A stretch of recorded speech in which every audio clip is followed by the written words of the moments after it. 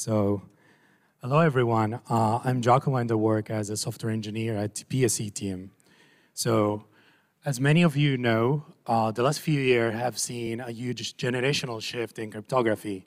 We passed from specialized to general purpose cryptography. And this has brought exciting new opportunities for everyone to make it more practical. But this comes at a cost. The cost is that we should navigate lots of jargon and mathematics. And to get the big picture also for people that is experienced in the field, it's pretty hard, like navigating the protocols, primitives, languages, tooling, etc. So today we'll try to do something very difficult to give just an overview, but we will stay really high level general purpose in order to understand what the building blocks of programmable cryptography can bring. And we will just focus on the programmable part instead of the cryptography, which is how things work under the hood, because we do not have much time. So,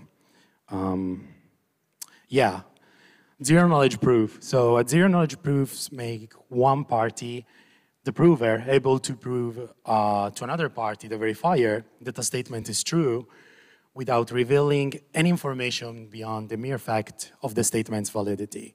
So you can use this, for example, to prove your age that is above some sort of threshold without saying exactly what your age is. Secure multi-party computation is a set of cryptographic protocols that let multiple parties collaborate together to compute a function providing their inputs, maintaining those inputs for all the computation private.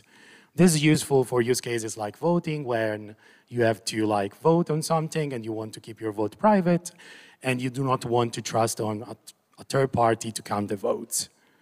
Then we have FHE, full homomorphic encryption, set of cryptographic tools that enables you to do encrypted computations.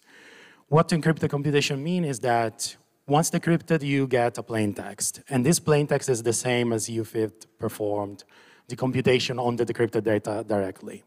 This is ideal for scenarios like outsourcing computation, like running a machine learning model without letting the model owner learn about your data.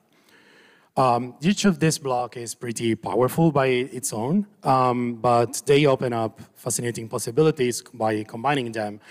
In particular, on trying to solve their own drawbacks. For example, ZKP can be seen as an efficient app-specific MPC, but combining them, you can obtain verifying the MPC computation, able to prove that the multi-party computation was performed correctly under some assumption in the key. So instead of just computing, you can also prove from input to output the computation, or you can outsource the computation. So you can rely on other people doing the computation for you. They can be more than one people. And this can enable complex cryptography also in resource-constrained device, because you're not computing by yourself. Another combination, MPC FHE, one of the biggest challenges in FHE is managing the decryption keys. And there are two main approaches. The first one is with MPC distributing the key generation. So you have multiple parties, and they can jointly and manage a single FHE key, where no single party has the ownership of the key.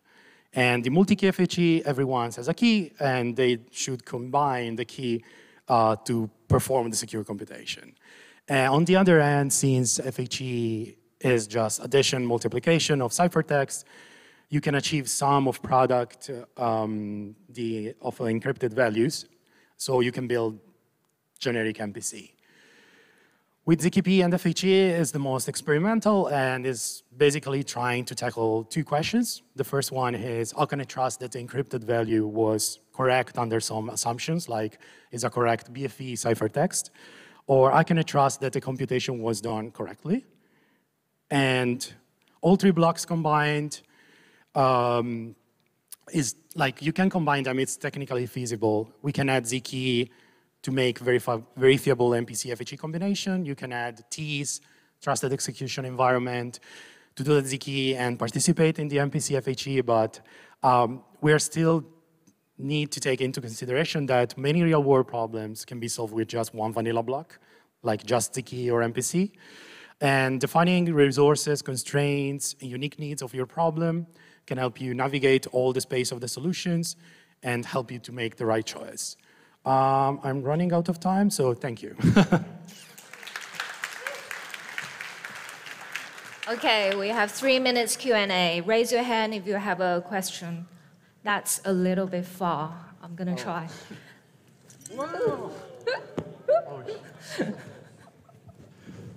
That's why I outsourced to you, DAB. Maybe I should give it to you.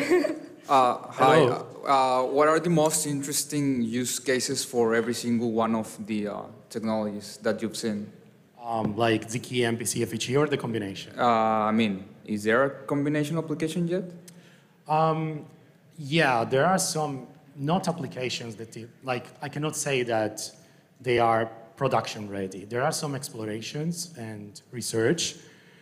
So you have mainly like tooling that can help you to distribute the key of FHE in MPC, or you have like some sort of initial research in verifiable FHE, like proving that your ciphertext is encrypted correctly.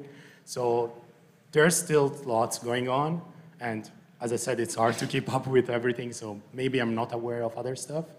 But in general, yeah, I think the most exciting thing is trying to make like advancement in the FHE verifiability, because this can be really a breakthrough.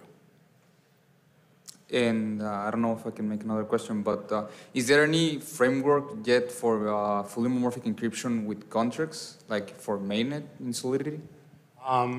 When you speak about mainnet in Solidity, I think that FHE is mainly off-chain stuff. There are some teams that are working on on-chain FHE as well. But yeah, you can find like the state-of-the-art in the tooling and developer experience is not like as the ZKP one right now. So there's still lots of work to do in libraries, tooling, and frameworks. Right now there are good libraries, good frameworks, but mainly for experimental research more than going to production. Thank you. Thank you so much. I think we have time for one more question.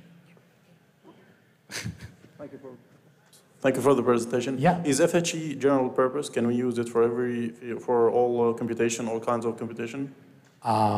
So I'm not 100% sure, but FHE is mostly additions and multiplications, so you can maybe emulate everything with those operations. And so, yeah, you can have some sort of general purpose FHE going on, but all the nuances about like the constraints on how efficient it is or how it can be applied on small devices or other stuff, it still depends on what kind of backend you are going to use. Yeah. I think Okay, we have 5 seconds. Let's give a big hand to Giacomo. Thank you so much. Next up, we have